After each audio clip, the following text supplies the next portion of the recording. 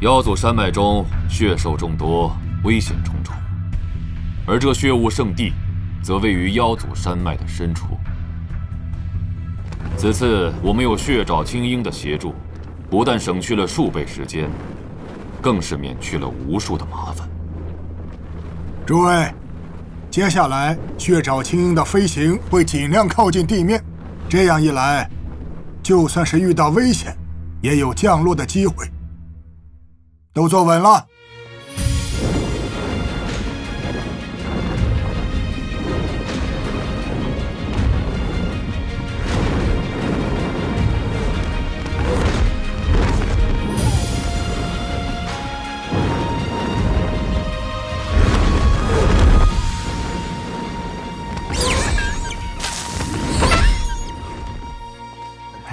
这些大神选拔出来的天才，看着也不过如此。就是，属下严怀，见过灵武王大人、楚院长、四皇子殿下、紫薰公主。严怀将军不必多礼，地方都准备的怎么样了？回灵武王大人，早已准备妥当。辛苦了。这几位就是我大玄国进入血雾圣地的天才。哼，听说这里面还有几个是刚从天星学院毕业的，应该就是那4个吧？陛下未免也太不公平了。凭什么他们能进入血雾圣地啊？也不知道陛下是怎么想的。省省吧，谁让咱们没有背景呢？这一次的8个名额中有4皇子殿下、紫薰公主、灵山郡主，这都是皇亲国戚。除此之外，还有武安侯世子，以及定武王嫡孙外孙。血雾圣地的名额，根本就是给这些皇亲国戚定制的罢了。这次已经算不错了。听说还有一个平民，往届可是连一个平民都没有的。哼，都给我闭嘴！他们是？回灵山郡主，他们都是来自我大玄国各地的少年武者。早在1个月前，他们就被调来妖祖山脉，进行提升训练。五国大比，并非只有能够进入血雾圣地的人才有资格参加，同时，也是一场宏大的比试。每个国家都会派出大量的武者参加，不仅仅是为了争夺血雾圣地，同时也是一场国与国之间的较量。能够进入排名前列的天才越多，也就证明这个国家的实力越强盛。他们虽有参赛资格，但是没办法进入血雾圣地，我想应该是心里觉得不公平吧。这世上哪有什么真正的公平？能够给他们参赛的资格，便已然算是给了他们一个改变命运的机会。若是抓不住，便也怨不得谁。怎么，不服气吗？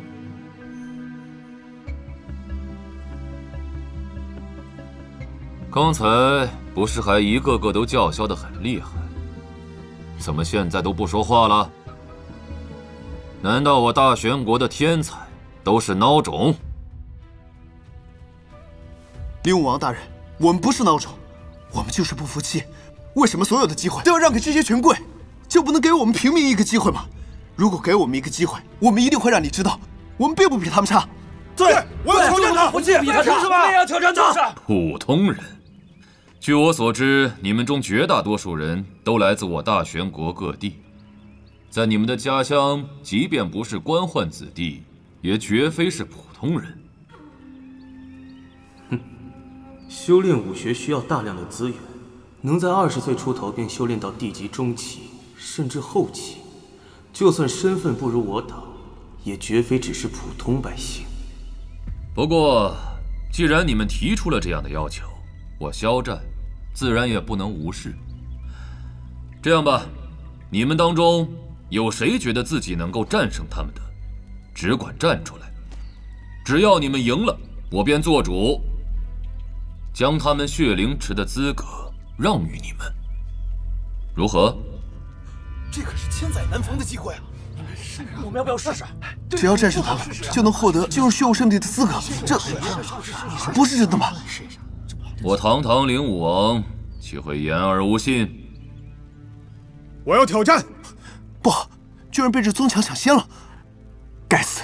我之前居然在发愣。以宗强地级中期这样的修为夺得一个名额，简直轻而易举啊！说吧，你要挑战谁？他。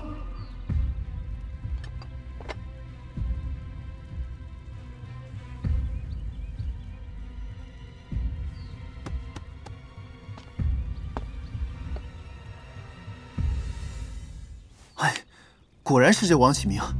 这一届的4名学员，灵山郡主是康王爷的爱女，李清风是武安侯世子，秦尘则是定武王的外孙。唯有这王启明没有任何背景，是挑战的绝佳人选。王启明，那你就上去吧。是。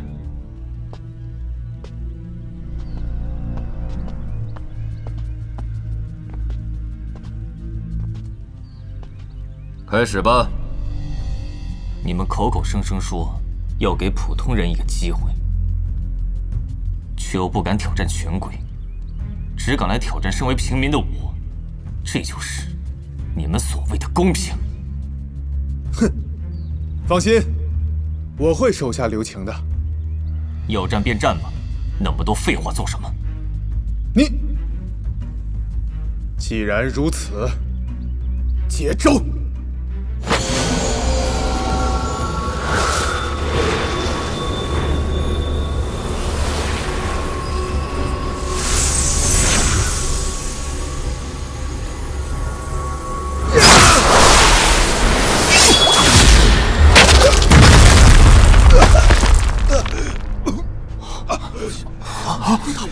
这功力之源太强了，太强了，这怎么办？这么厉害！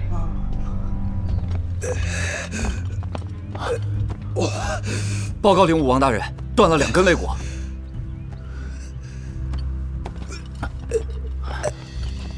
刚才那是刀意，此人竟然已经领悟了刀意。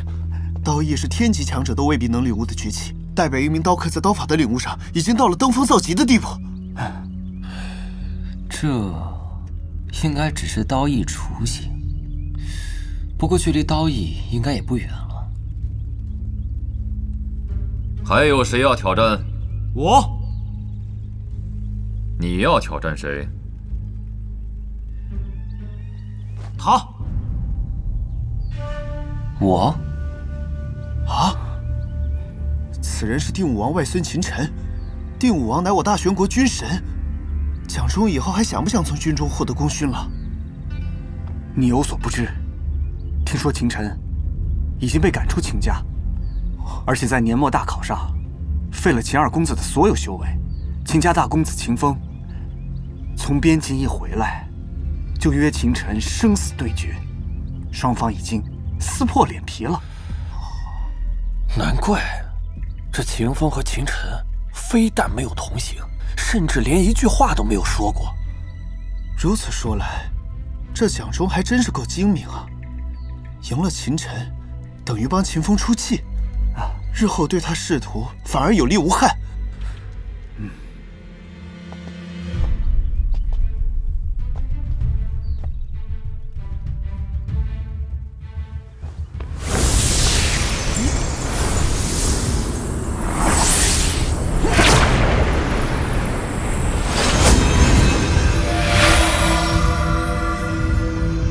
蛮王霸权，4重的蛮王霸权，难怪这家伙如此自信。不过，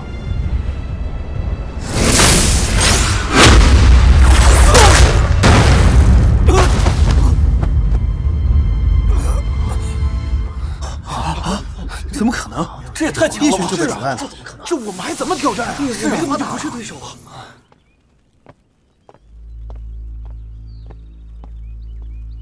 好强的实力啊！看来这一届天星学院的学员，个个都是身手不凡呐。还有谁要继续挑战的？连蒋忠都被一拳击败，那我们上去更没戏了。没有人挑战便好。你们都是我大玄国的少年英才，应该好好想想，如何在五国大比中存活下来，而不是自己人争斗不休。这五国大比，难道还有伤亡？自然，每一届五国大比都有至少1成的人在出事中陨落，重伤的更是有5成。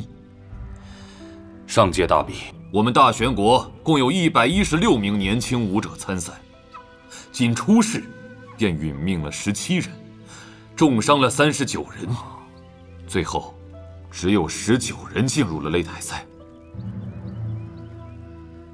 如今的五国虽然并未爆发战争，但各国之间的冲突不断。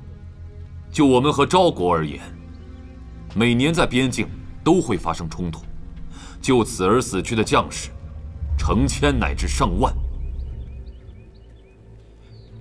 并且五国大比并不只有5国，还有一些周围的小国和宗门，如鬼仙派、灵天宗等，这等于是一场西北势力的划分。根据五国大比的结果，每一届各国之间的利益关系都会发生变动。原以为所谓的五国大比，仅仅只是血雾圣地的争夺，没有想到这其中隐藏的寓意竟如此之多。时间也耽误了不少了，严怀带路。是。诸位，请随我来。没想到这五国大比竟然如此残酷，哎，真是没想到。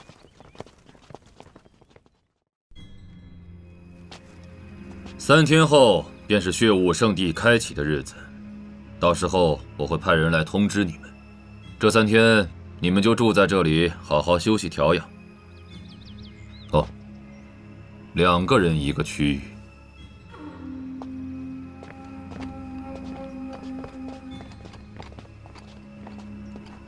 陈少，走。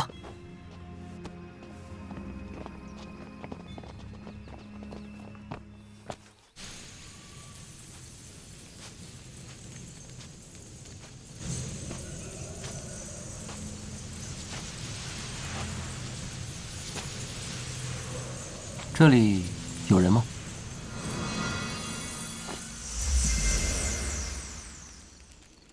没人，请便。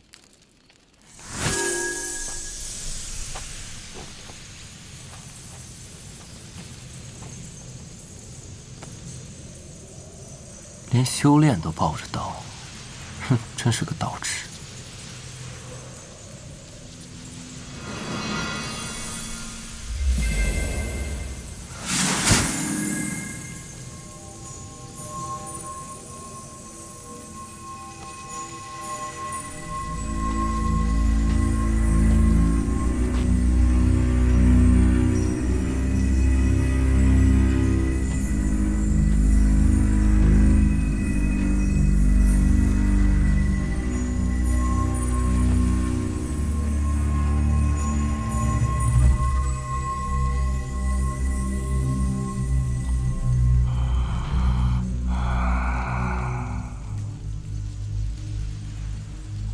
没想到秦尘早有防备，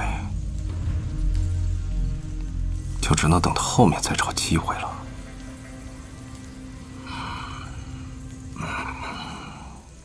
为了这次洗礼，我强行压制了自身境界，希望这血无圣地不要让我失望。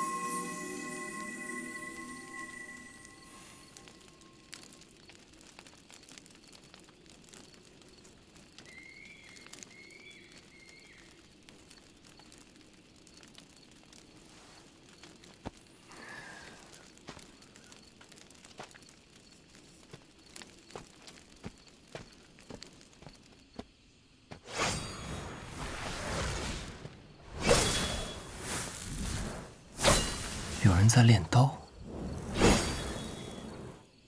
而且这刀声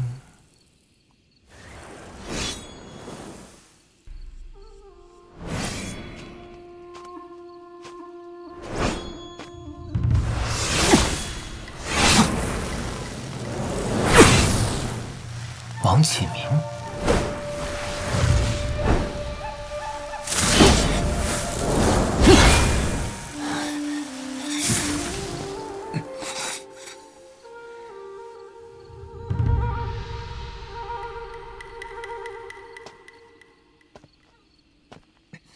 你这样练下去，就算再练10年，也未必能领悟真正的刀意。谁？秦尘，你来这儿做什么？还有，你也懂刀？略懂1、2。如果我没看错的话，你之前击败宗强的是刀意雏形，而你想从这股刀意雏形中领悟真正的刀意。但你如果继续这样下去的话，迟早会经脉尽废，误入歧途。胡说八道！原以为你有什么见解，现在看来不过如此。要是没有什么事的话，你可以走了。你最近修炼的时候，双手的少阳、少商两穴，是不是会时常酸麻？啊！而且最近夜里子时，还会隐隐作痛。你心中定是认为自己修炼拔刀术太过，手指疲惫而导致的疼痛，所以你开始大量服用止痛丹。但是就在最近，连止痛丹都没了效果，手指不光疼痛，而且发麻。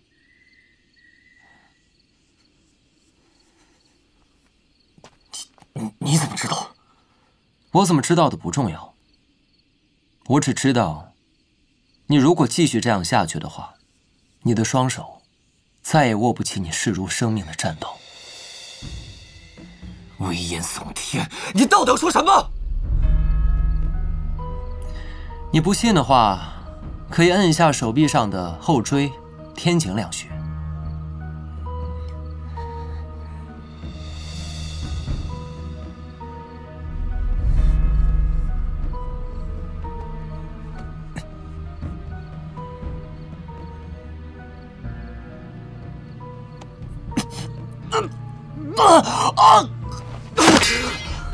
后椎天井两穴属于少阳三焦经。王启明，你的隐疾已经蔓延到了你的手臂，如果再不治疗，你迟早会成为一个废人。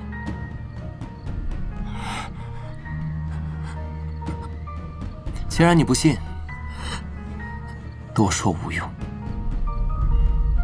什么？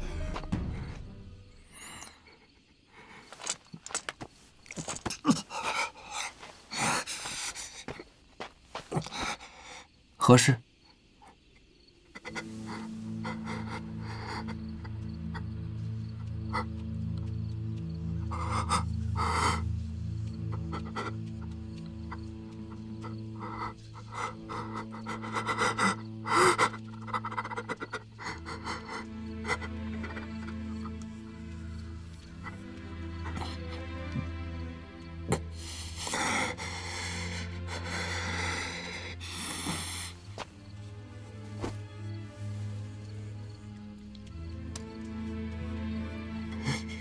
恳请陈少救救我！我不想成为一个废人，我要变强，我要成为西北五国第一刀客！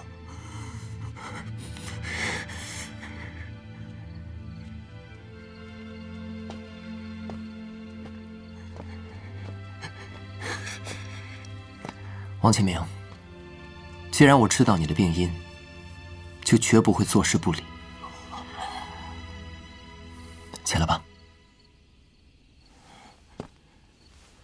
你别动。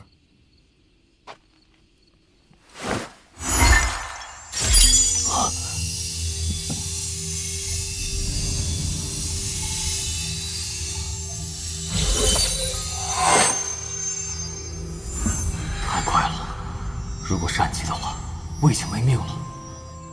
好了，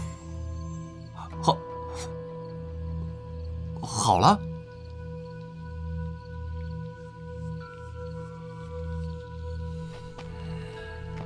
刚才被刺中的地方，竟然传来一股清凉之感，酸痛也消失了。手臂像是脱胎换骨，重获新生一般。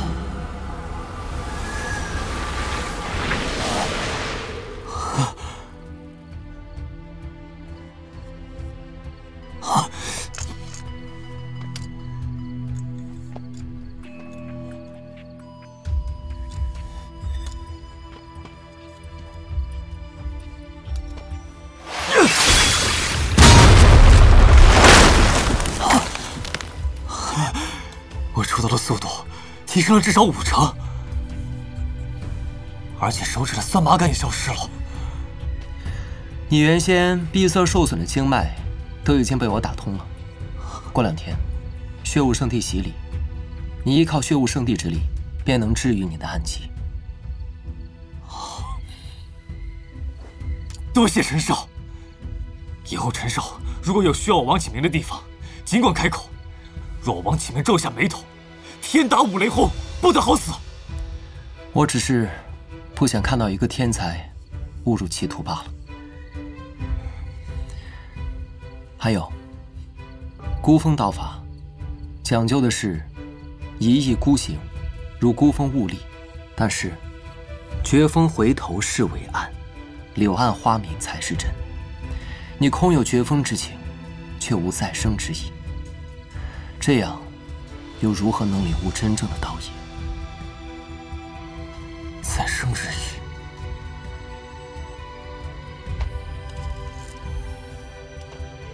孤峰刀法，你先看好了，能领悟多少，看你的造化。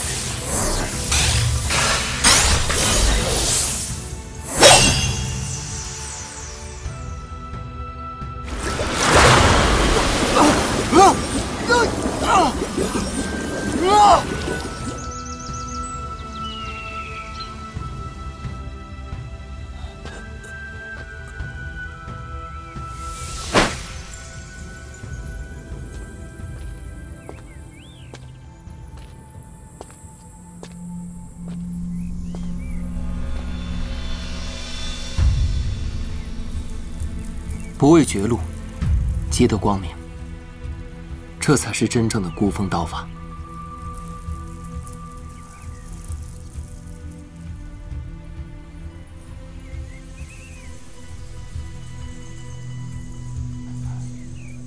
难道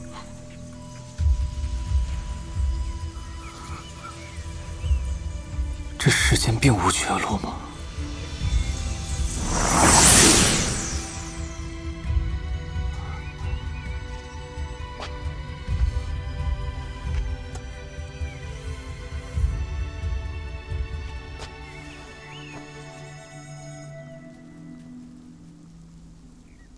是啊，我出身平民，从小吃尽苦头。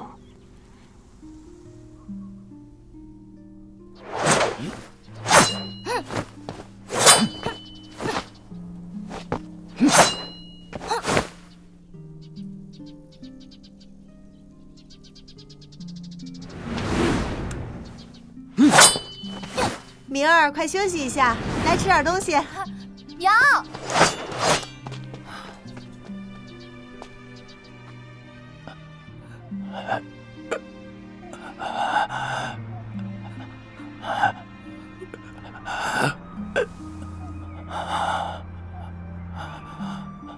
明儿，爹保护不了你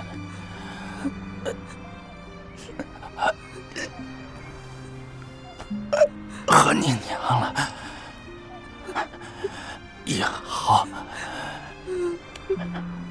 你要自己保护自己。爹，爹！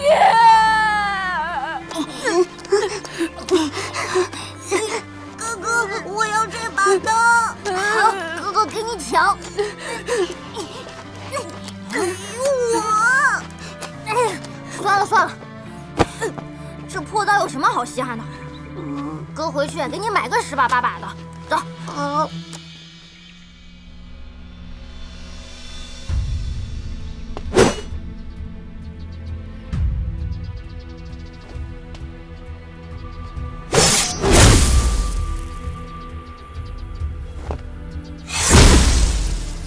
但我从未想过放弃，最终考入了天星学院。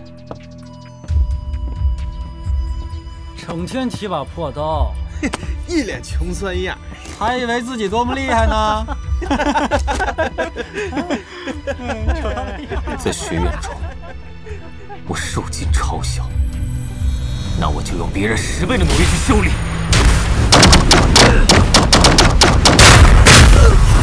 最终获得了年末大考第4名，万众瞩目。这不正说明，只要心事诚，绝处可逢生。